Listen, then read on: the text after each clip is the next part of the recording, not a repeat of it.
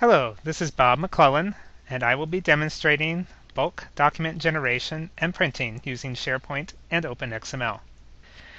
This demonstration uses two inputs, an XML file with some parameters and data in it, along with a master Word document that will be used as the master for all the generated documents. First, you can see here the XML document. It has two main portions. The automation element has a couple of attributes, a master and printer. The master tells the name of the document that will be used to generate all the individual documents, and the printer tells the name of the printer that it will be sent to automatically. Below that, we have repeated record elements. The demonstration program will generate a specific document with each one of those records. Now I will show you how to create the master document and how it will connect these records to that master document. So here is just a regular Word document that I created. In order to do this example, I wanted to put content controls on each of these so that it will know how to connect to the data. But to do that, we have to turn on the Developer tab in the ribbon. So I go to Customize Ribbon, click on the check mark for Developer, and click OK. Now I can go to Developer, and to make this value a content control, this 000 is just a placeholder. I'm going to go here and put in a rich content control. Click on the properties and set a tag for it. Now my tag will match this element name right here, invoice num. And the program will then use that to replace this content control with the value from that record.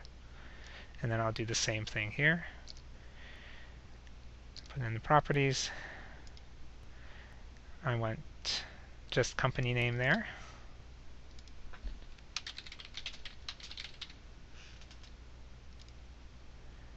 And so on through all of these. The last one here is the total. Now you notice there are other values in here that I'm not including. The program doesn't require that they all be there, just that every tag that is in the content control will appear here. So now I can save this document. And my master is ready. My XML is ready. Now I'm going to use SharePoint to manage all these documents. So I'll open up my SharePoint site. This is the standard one as installed on the virtual machine that I am using. And I go here to the menu and say New Document Library. I'll put the name in Automation and create. Now I can see my new document library has been created. I will add the documents.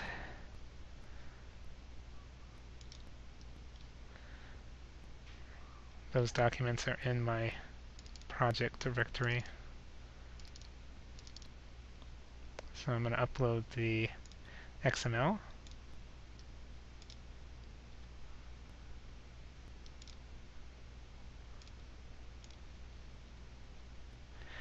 And my master document. At this point, everything is set to run the sample program. I'll talk about the details of the sample program in a minute, but for now let's see the results.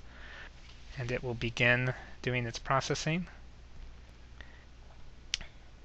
Normally this would run without any intervention and direct these right to the printer, but since I'm using the virtual machine and don't have a printer connected, I have to type the name for each of the output files that the XPS printer is generating.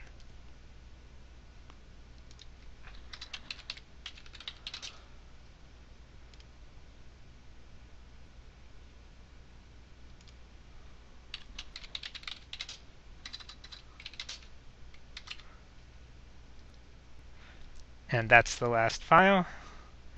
My process will finish up. And let's take a look at the results.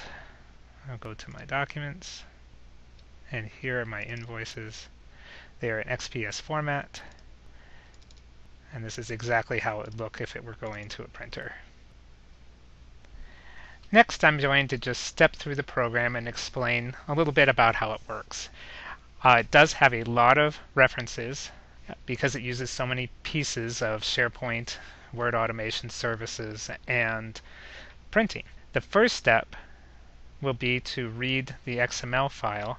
In order to read that XML file, I have to access the document library on SharePoint. So that's what's happening in these first statements here. I find the document library, and that document library is set in an argument. If you need to change the arguments, you can just look at the properties. Or if you were doing it from a command line, which this could also be done,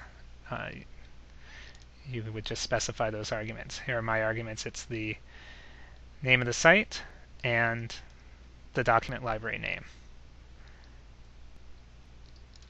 So the program gets the site and document library name. Then it opens up the site, reads the automation XML from that site,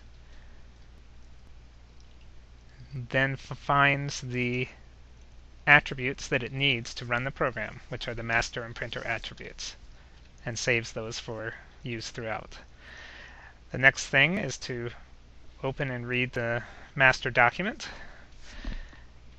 There are a number of steps here, but that's just how you read a document from a SharePoint library. It will put it into Open XML, which is the word processing document object, is the main object there. I then call a couple of methods, so create custom XML and bind controls. This changes the content controls and binds them to a custom XML part in that document using Open XML. I'll show those methods in a moment. The next step is then to loop through all the records. Now I've already created the first one in the process of binding the controls. So I'll skip that in this loop and create the rest of them from the records in the XML file, one by one. And so this loop only has to replace the custom XML part. It doesn't have to do the binding of the controls. And so it'll just write that out for each document and save it in the SharePoint document library.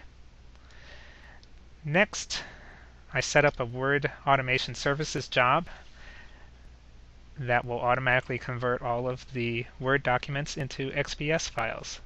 The conversion to XPS makes the printing step much quicker. Otherwise, it would have to open Word to print each document, which would take quite a bit longer. The printing uses a couple of objects, the XPS document writer and the print queue, in order to direct each of those files to the named printer from the XML attribute that was at the beginning. And that's the end of the bulk printing process.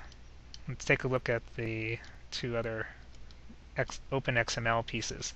One is create custom XML.